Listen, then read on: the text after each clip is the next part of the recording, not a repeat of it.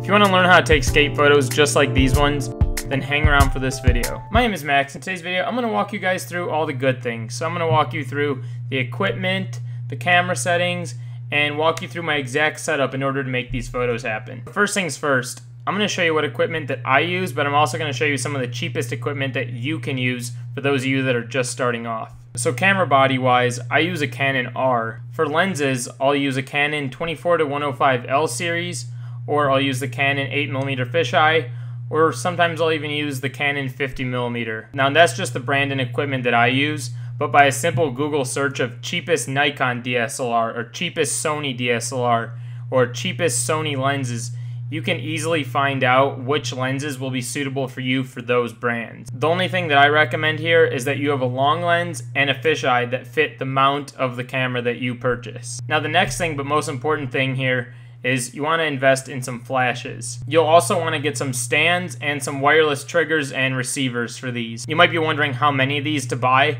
I personally recommend 3. I know a lot of other photographers will use 4 and 5. Some will just use 2. Some will just use 1.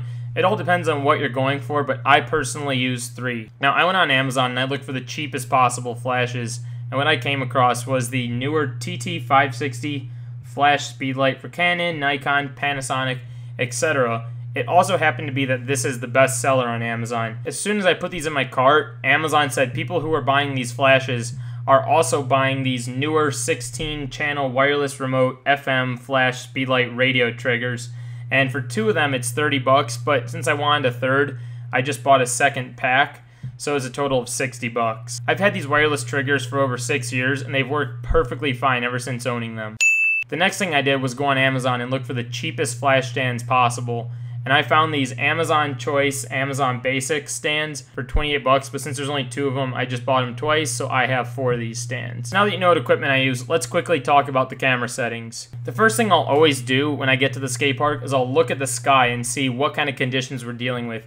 Ideally, if you have a cloudy situation, that will be the best, but if it's blue skies, that's fine. You just kind of have a little bit more work to do with the settings. I typically prefer to keep my shutter at 250 and my f-stop at 5.6 because that will allow the flash's light to film the subject just perfectly how I want it, as you've seen in these photos. Sometimes you can adjust those up or down 1 notch depending on how the light is, but usually those settings will do it just perfectly for me. As far as the ISO, I like to keep it between the 200 to 400 range. I know at times you might have to go a little bit below that or just a little bit above it, but that's usually the range that I like to keep it in. For my white balance, I'll put my color temperature at 4500, but that really just depends on how the lighting looks that day. These numbers I'm giving you are pretty specific to these flashes, although they do work with a lot of other flashes.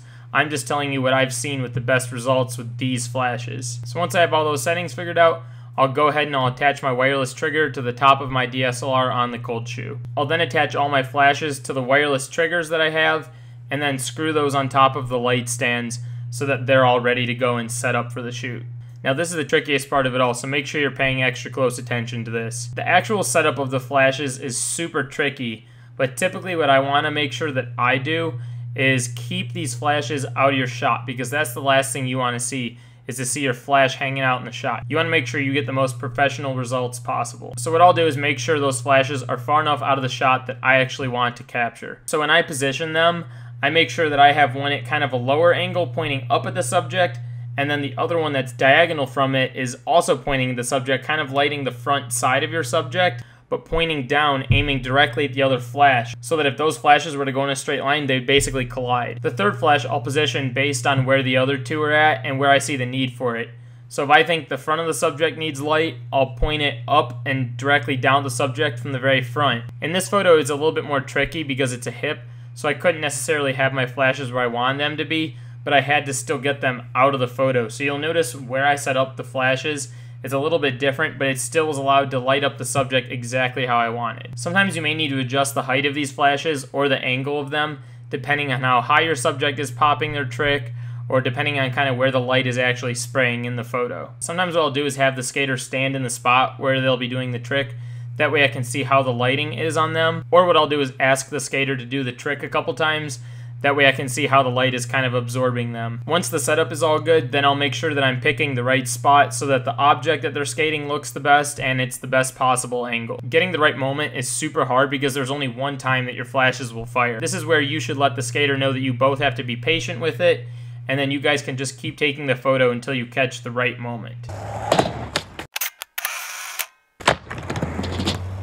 I typically like to do it when the skater has the trick pop the highest and their foot positioning looks the best. As long as both of you are patient, you can click as many as you want until you get just that right moment. And once you get that right moment, you can get some scapos that look just like these that I showed you at the beginning of the video.